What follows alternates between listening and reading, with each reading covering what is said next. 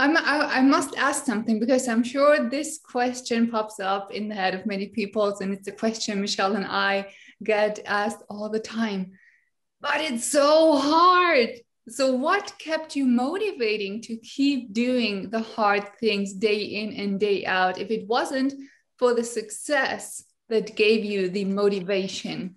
And you can pre-answer some of these questions now that you're asking that, because that's actually, so Patrick, you can stay on and answer this first question for us then, because it is building resiliency, motivation to move forward, right? So this can be your question for the day. How's this? Yes. Speak about sustaining growth periods. What would be some things we can do to ensure we remain out of the mental garbage pail? I know you have a good term for that. Hi, I'm a chronic pain sufferer, limiting my mobility, which limits my exercise, causes weight gain, which in turn causes more pain. I know which exercise I am able to do, but have no motivation, again, motivation, as I constantly live in the world of I can't instead of I'll try, which is really getting me down.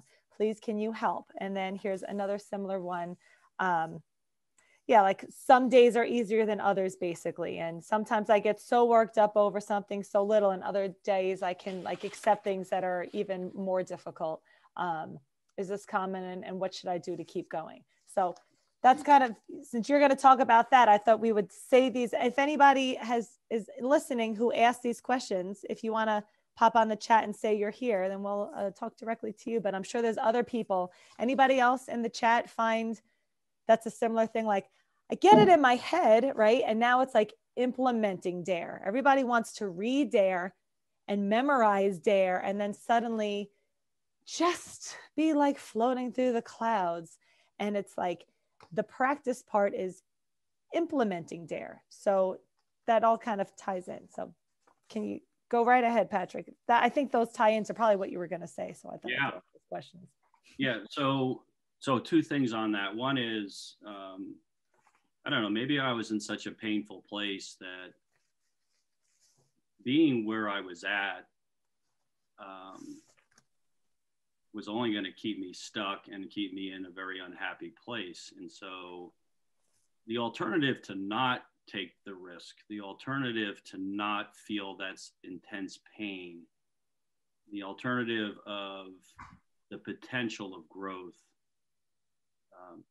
kept me motivated to continue on.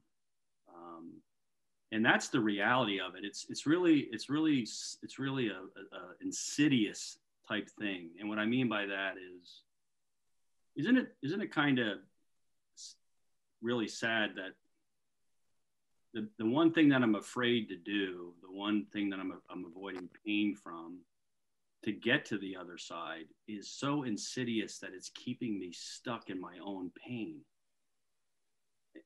that I can't think past, I have to go through pain.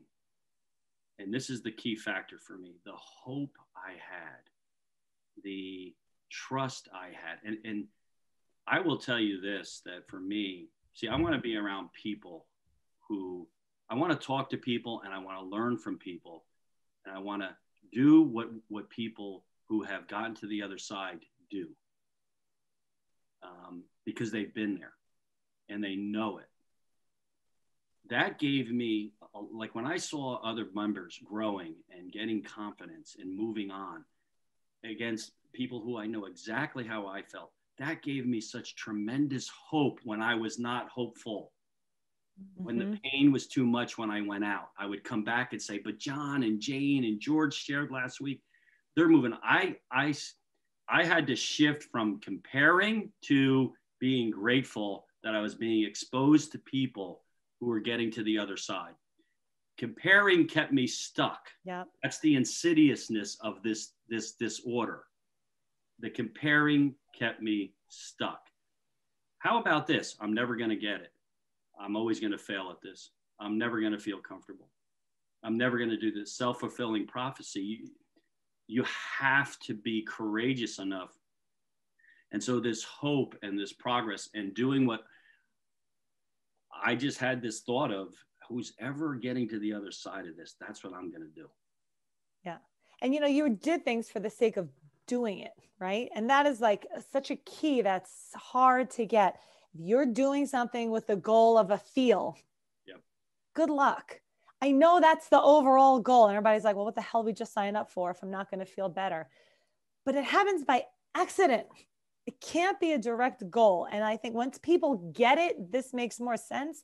And it's hard to, right? It's hard to explain this to somebody who is not there yet. So it's like feeling better is a byproduct of DARE.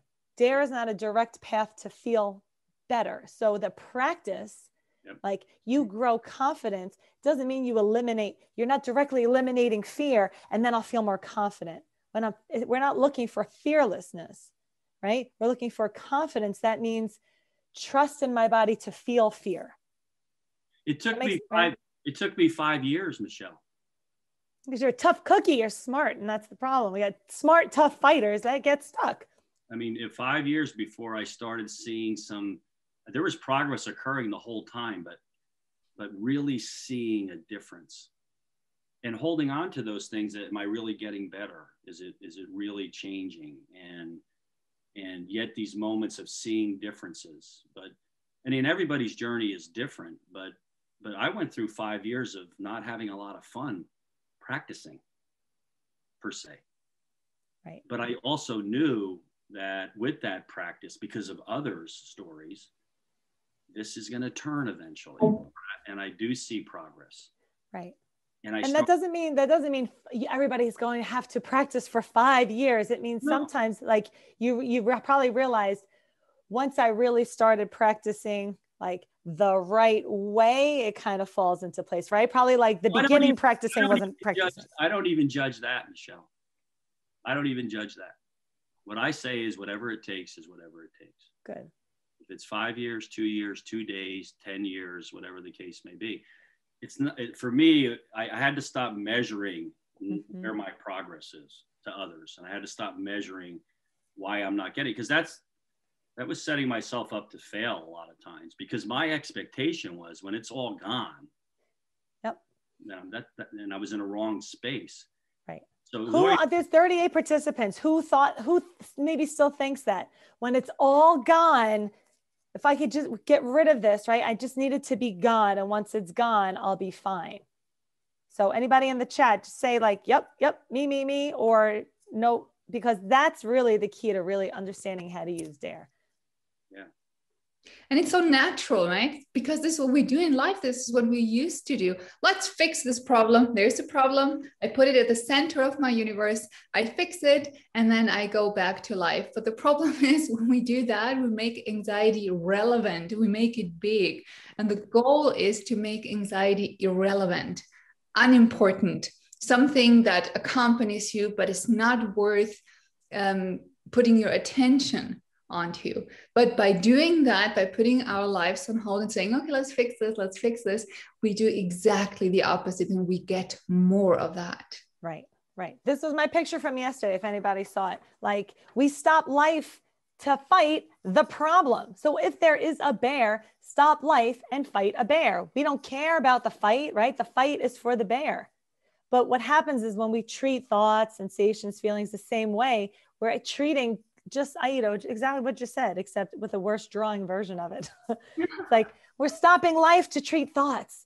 If I get rid of these thoughts, if I get rid of these feelings, if I can control these physical sensations. So like the problem goes from this to this.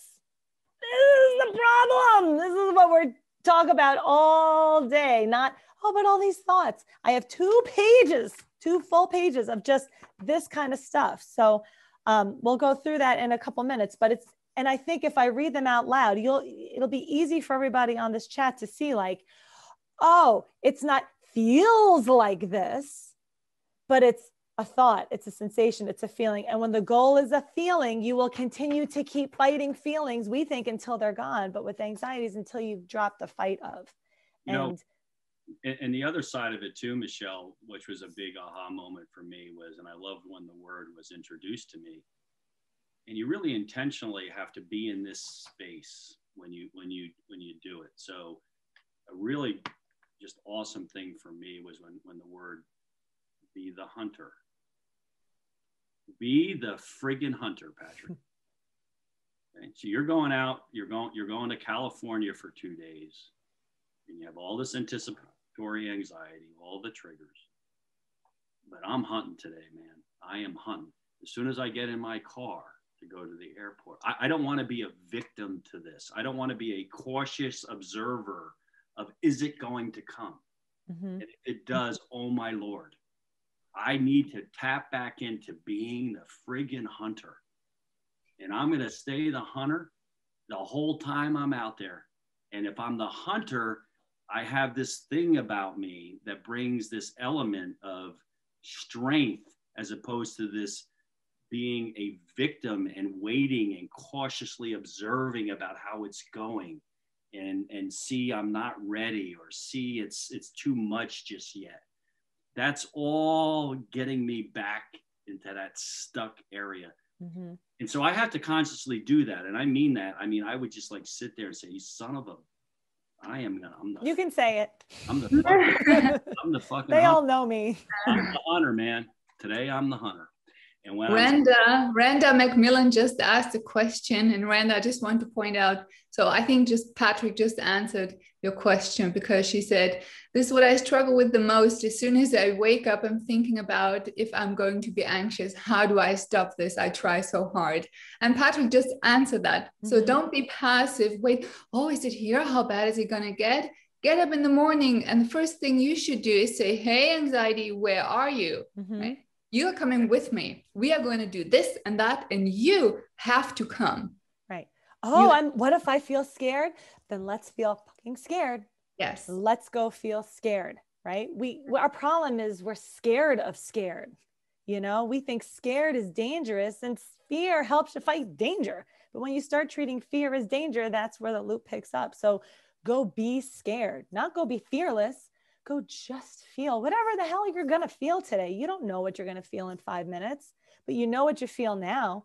So that hunter mindset, you're not going to go find things that don't exist, but you're going to switch your attitude towards from like victim, right? The hunted, right? Like Patrick, like you described perfectly, like looking over your shoulder. Oh, is it there?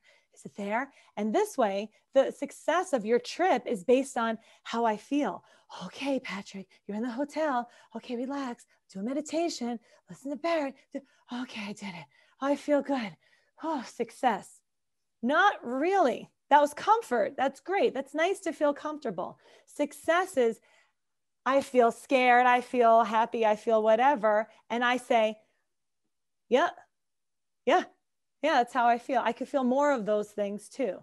And then the success is, I went to the freaking hotel. I went to the hotel. Check. I did what I need to. Check. I noticed how I felt, and my success is on my actions. So my actions need to go towards things that I can control, not try and fight away things that are only to be noticed. And that's why I really wanted you to come on, so you can like speak from somebody who's been from the beginning till the end, and you still stick around, you pop on, you help people, you come on the Dare calls, you come on to Dare Advance. I know you do a lot of peer things, so really want to introduce you to everybody here. And I hope you guys found this helpful. This way, it's not just coming from us all the time, it's coming from people who've been through Dare and saying the same thing, but with a slightly different twist. Yeah, I appreciate it, Michelle, very much. Also, I'll hang on to see how the meeting goes.